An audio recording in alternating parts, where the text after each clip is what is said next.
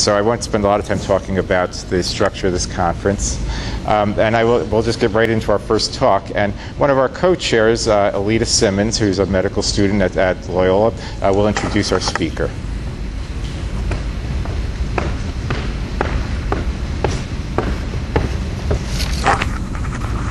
Good morning, everyone. Today I'm introducing our speaker for the morning, Jesus Manuel Estrada. In the community, you may know him as Manny. He's lived in Chicago most of his life in the neighborhoods of Inglewood, Pilsen, Little Village, and most recently, McKinley Park. He was educated by the Archdiocese of Chicago, Visitation St. Agnes, and Epiphany Elementary Schools. His further education was at Quigley Preparatory Seminary South in 1985. Loyola University, he received a bachelor's in criminal justice. He also attended Roosevelt University, where he received his master's in public administration in 2008. He's been employed with Cook County since 1990. His employment highlights include being the administrator for the adult emergency room at Cook County Hospital for 7+ years, lead administrator at the Northwest Cluster for the Ambulatory and Community Network, hospital administrator for Cook County Hospital, and his current position is Deputy Chief Operating Officer at Cermak Health Services for the Cook County Jail. So now, could we just give a warm welcome to Mr. Estrada?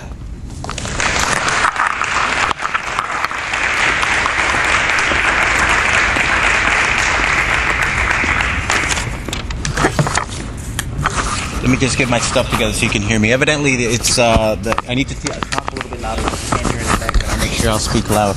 That's not a problem on my part. I have a big mouth and I talk a lot. So if I get too loud, please let me know. As Elta kind of outlined my bio, I'd like to do a little bit more in detail. The topic of my communication of my talk today is the community in community medicine. I do have 20+ years in healthcare, none as a provider, but all of it as an administrator. I have had an opportunity and a privilege to really see how all of us truly impact the health and the outcomes of our patients in the community. I started my career at Cook County in 1990 as a hospital administrator. I worked there in several different capacities. I've had people, both clinical and non-clinical, report to me in that time frame.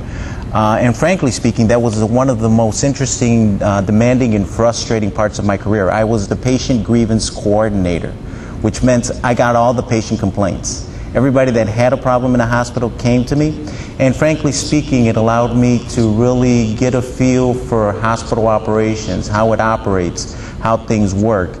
And to a certain extent, allowed me to see how things were at the tail end of a patient's history with healthcare. The hospital is where people wind up when issues need to be resolved in an intensive manner. That means you're sick enough to be admitted, you can't be treated at home. That means you need intensive therapy, intensive treatment. That is where we wind up when community medicine doesn't do what it's supposed to do. Later in my career, I became the administrator for Cook County Hospital, the old hospital, which saw about 120,000 patient visits a year. That also allowed me to get a perspective on what it is to use an emergency medicine department as your primary care health site. Because that was and is the place that many of our patients receive any and all of their health treatment. As currently the state in this country with healthcare it's not a right to have access to healthcare. It is a privilege, and it is a privilege that not all of us have. So in certain cases, our patients have to make a decision. Do you eat? Do you feed your family? Do you clothe your family? Or do you get treatment for that chronic issue that you've had?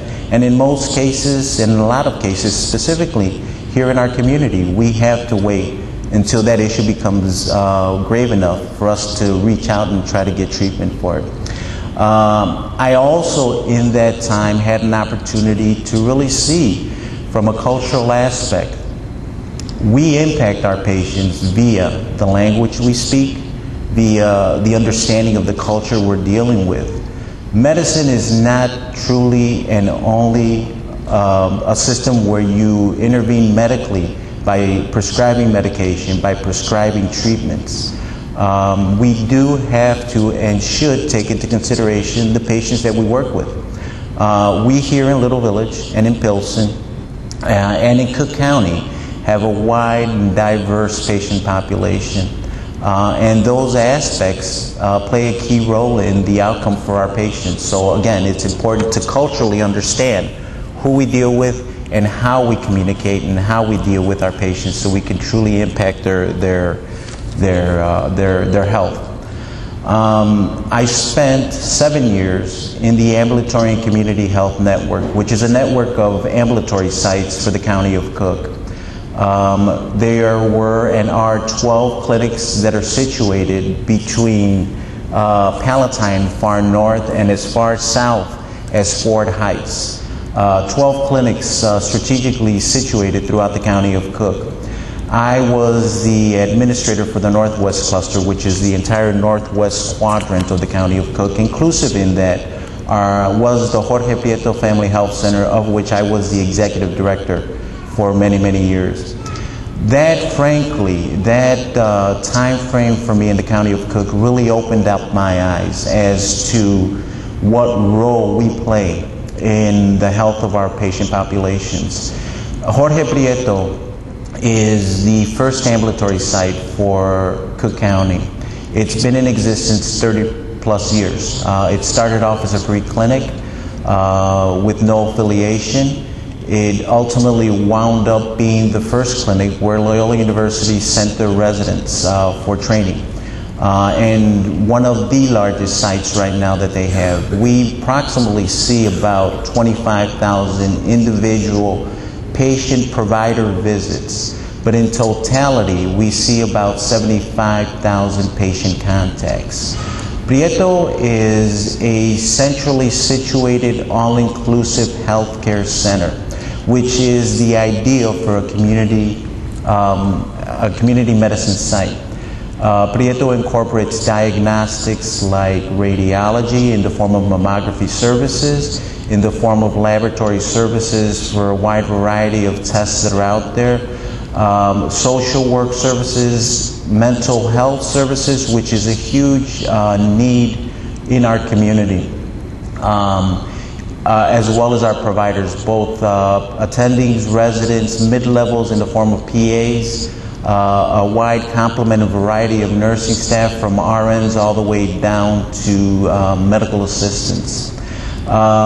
This site, Jorge Prieto, to me exemplifies what community medicine is. It not only utilizes professionals like yourself, patients like yourself, it utilizes lay people to educate our patients. As I said initially, intervention in the form of prescribing medication, in the form of giving direction to your patients isn't always what is going to have your patient have the best outcome. We at Prieto have promotoras de salud, health promoters, that are bilingual, bicultural, that are there to educate our patients, not only speaking to them saying X, Y, Z, ABC, but truly working towards changing practices and lifestyle. Showing folks, this is the way you cook in order to deal with your diabetes. This is the way you do X, Y, Z in trying to deal and get your hypertension under control. So key for us, I think, and important for us is to not misunderstand or misjudge what role we have in community medicine. The outcome of a patient is driven at the community level. You, us, the patients, the parents, the children, the providers, the administrators have a role and an impact in how our patients ultimately, what their health status is. If we and when we deal with some of these issues at the community level, we're able to really impact our patients. They don't have to use the emergency room as their primary care site. They don't have to wait until the situation or the chronic illness is to the point where they have to be admitted. We can deal with and maintain and hopefully change lifestyles at the community level to really make it a healthier environment. We are in Pilsen here, our neighbor, Little Village, which is where I grew up. This is my community. This is my neighborhood. Are one of the communities, some of the communities that don't have access to health care.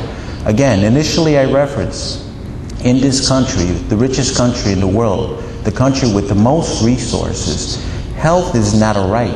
Health is a privilege, and a privilege that not all of us have. Currently, as we're all aware, hopefully, there's dialogue at the national level on how to have a national health plan. I'm not advocating for one plan versus another, but I am, in my heart, saying that we need to have something that covers all of us, regardless of what your situation is. If Mexico can do it, which is my country of birth, and Canada can do it, which is our neighbor to the north, there's no reason that we can't do it here in this country. We have health as a component that is a huge, huge economic driver here in this country, both in employment, both in generation of resources via our pharmaceutical, via our insurance carriers. That is an opportunity for us to really make this one of our healthier countries in the world. This country, even though we have access to all the resources, even though we have access to the technology, our life expectancy, this generation is the first in many, many generations that's actually decreasing. We will live less than what our parents lived. And that's frightening if nothing else.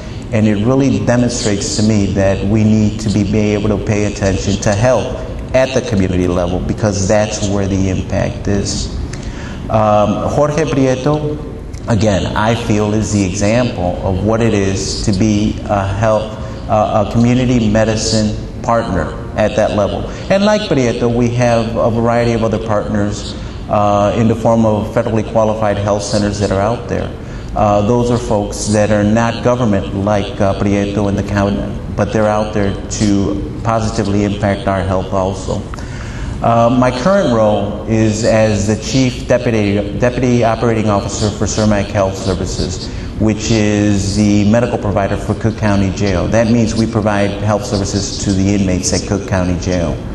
And what has been an eye-opener for me is that at Cook County Jail, via constitutional rights, our inmates are given the right to access to health care. That's the difference between being here in the community and, in my situation, being in the jail.